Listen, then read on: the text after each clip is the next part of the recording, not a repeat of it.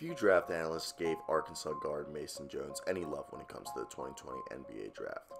Although, he's moved up in the last few weeks from the absolute bottom of his NBA draft class to being maybe a second round pick, as he is still widely overlooked by the big boys at ESPN, Draft Express, Sports Illustrated, and The Athletic. Take Sam Vecenie, the go-to man for all things basketball for The Athletic. Vecenie has Jones projected as the number 76 player in this year's draft, which is kind of problematic when only 60 players will be selected.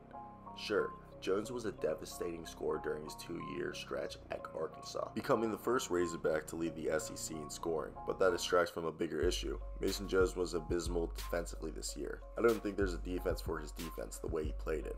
When he's on defense, he was way too inattentive. So many times it looked like he was just kind of walking around on the defensive side of the court. I didn't think he was particularly good as an on-ball defender.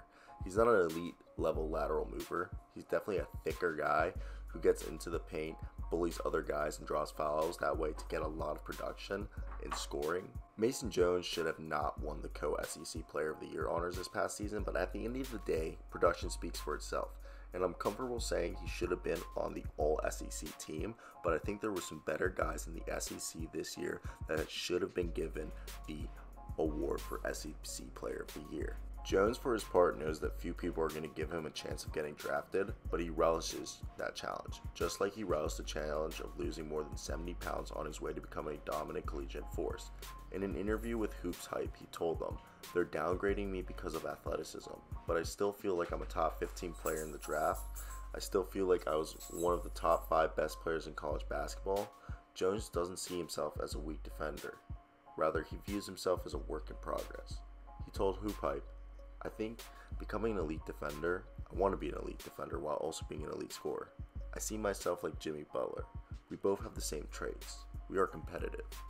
So far, Jones has studied the likes of Manu Ginobili, James Harden, and Luka Doncic on his way to becoming the co-SEC Player of the Year. Can he continue to draw from those superstars and improve in the pros as much as he did from his sophomore to junior years at Arkansas? Jones thinks he will, as he told Hoops Hype at the end of their interview, "I want to be an all-star. I have a lot to prove and I feel like I've worked hard, and the way I carry myself and the way I care about the game, I definitely feel like I can achieve being an all-star or being an MVP in the league." With averages of 22 points per game, 5.4 rebounds per game, 1.6 steals per game, 35% from 3, Mason Jones' production speaks for itself. I think he will be a second-round pick and a name to follow, kind of like this past year's undrafted free agent phenom Kendrick Nunn of the Miami Heat.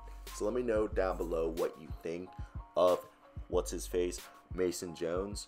And yeah, if you heard like a little jingle, that's my dog, and I'm like too lazy to take this again. So let me hear everything. Like, subscribe, I really don't care. Just watch to the end, because watch time's the only thing that matters. Bye.